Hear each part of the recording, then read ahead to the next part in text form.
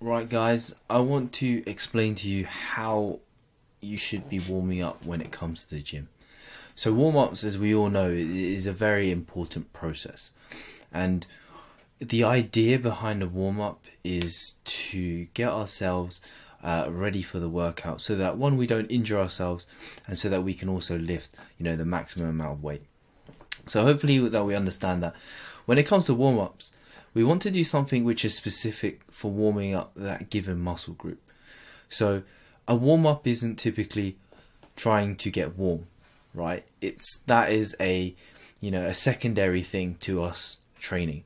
So doing like a jog or 5 to 10 minutes on a treadmill or a cardio machine isn't going to do anything for us if we're looking at training chest, right?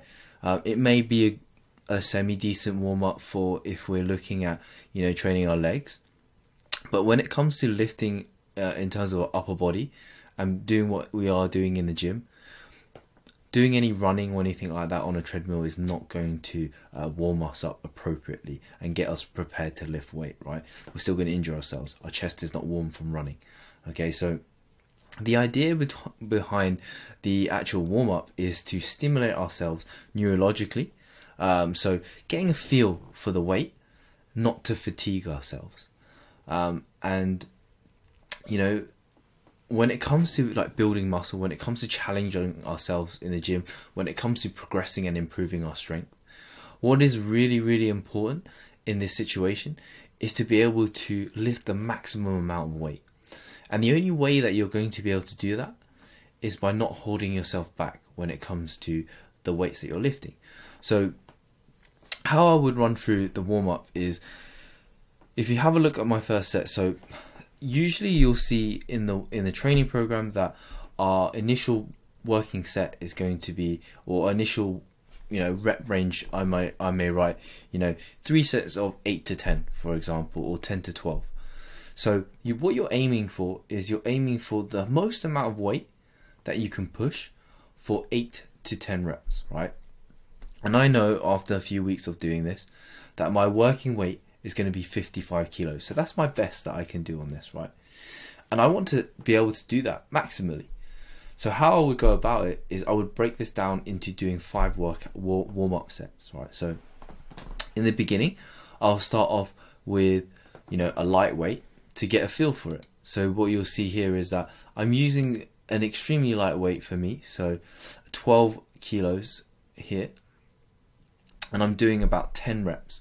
So getting the full range of motion, getting used to doing the exercise, feeling out the movement, getting the full range of motion with a light weight, so that I'm ready to lift. Once I've done 10 reps, I then go and increase the weight. So I'll increase that by maybe 10%. And again, I'm looking at doing about 8 reps here. So still keeping the reps quite high whilst I increase it, but increasing by about give or take 8 to 10% of load, right? And then I'll keep doing this process. So step 3, again, I'm going to increase the weight further. So now I'm on 32 kilos, but I'm decreasing the reps now. So 32 kilos now for only 5 reps. So as I get closer towards my maximum weight that I can lift, I'm reducing the reps so that I don't create too much fatigue on myself, so I don't make myself tired, so that then I can lift the maximum amount of weight, right? And again, I keep repeating this process. So now I've jumped the weight up again to now 42s, and I'm only doing 3 reps. Again, I'm getting a feel for this movement, and I'm not trying to fatigue myself too much.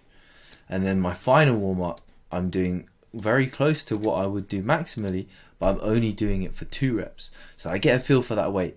Because if I went from 12 kilos all the way straight up to 55, it would feel incredibly heavy, because my neurologically, my body isn't switched on yet to lift that weight. And then from that position, that point, I'm now ready to lift the maximum amount of weight and get started, right? So now I'll start off with 55 kilos, and now I'm able to do this for 8 to 10 reps, and that's my top set. And this is really important if you're looking at improving your strength, which all of you should be, right?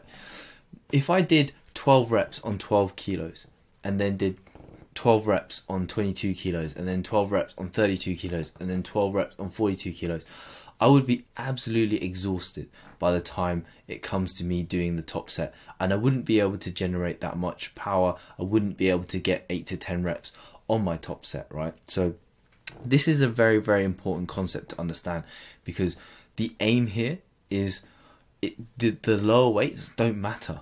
The lower weights are only there to stimulate you. The top set and the heaviest weight, that's what matters the most. So put all of your effort into that top set, and that's the easiest way that you can warm up and progress in the gym.